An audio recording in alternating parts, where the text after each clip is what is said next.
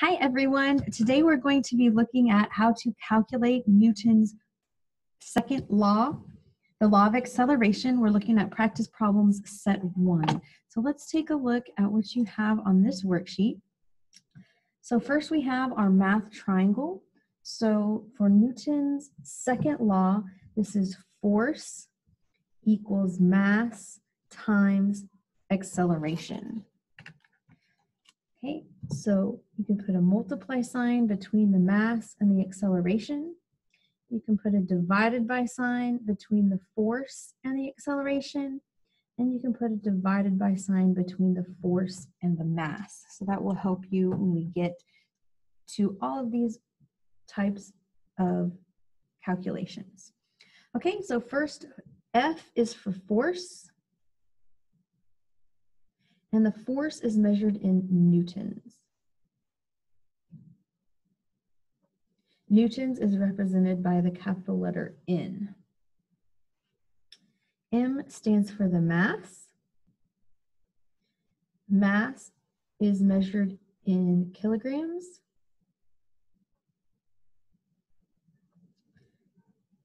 Which is kg. And then A is acceleration.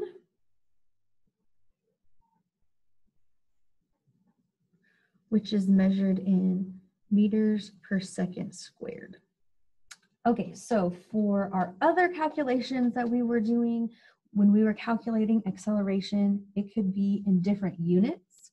But when we're calculating Newton's second law, it's very important that the units are in kilograms for mass and that the acceleration is in meters per second squared. If it's in anything else, you're going to have to convert it before you can do any of your calculations. Otherwise, this is not going to work properly. Okay, and then another thing we need to know for Newton's second law is Earth's gravity.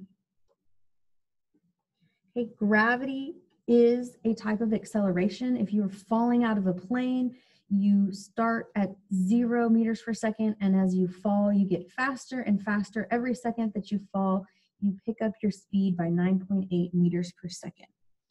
Okay, because this is getting faster, notice that gravity here is going to be a positive value.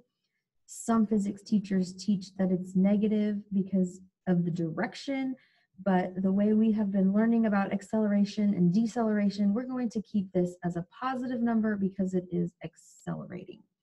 Okay? Okay, so let's look at part 1. Part 1 for this is finding force.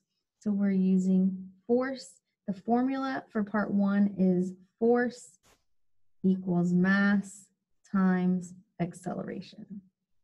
Okay? So for example 1, it says a 0.5 kilogram toy boat is pushed across the water with an acceleration of 3 meters per second squared. What is the force exerted on the toy boat to make it move? So we are looking for the force. The mass is in kilograms, so that's 0.5 kilograms.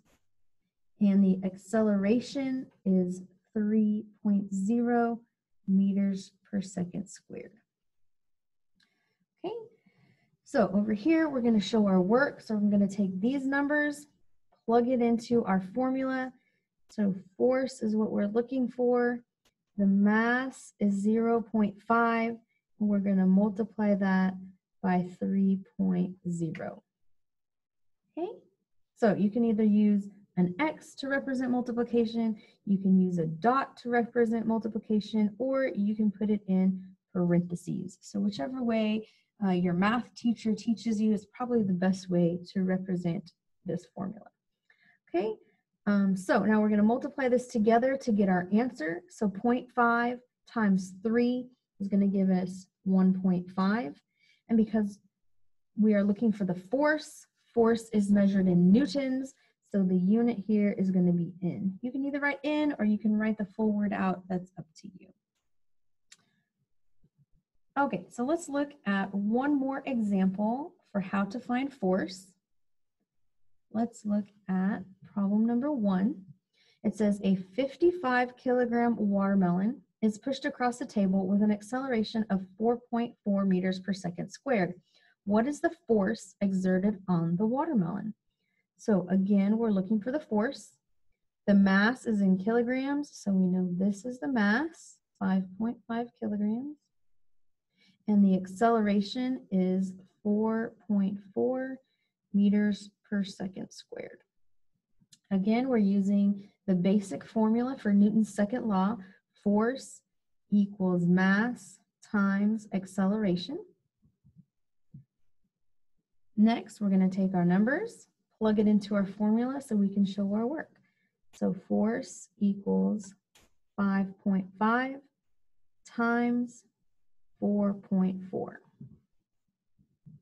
So when we put this into our calculator, 5.5 times 4.4, you should get 24.2.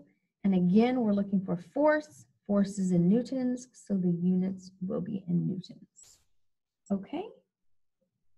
All right, you could round this to 24 if you're looking at significant digits. Since this only has 2, this has 2. This technically should only be 24, but that's up to you. You can leave it at 24.2. Okay, so questions 2 and 3 are finding force. We'll move on to the next video on how to find weight.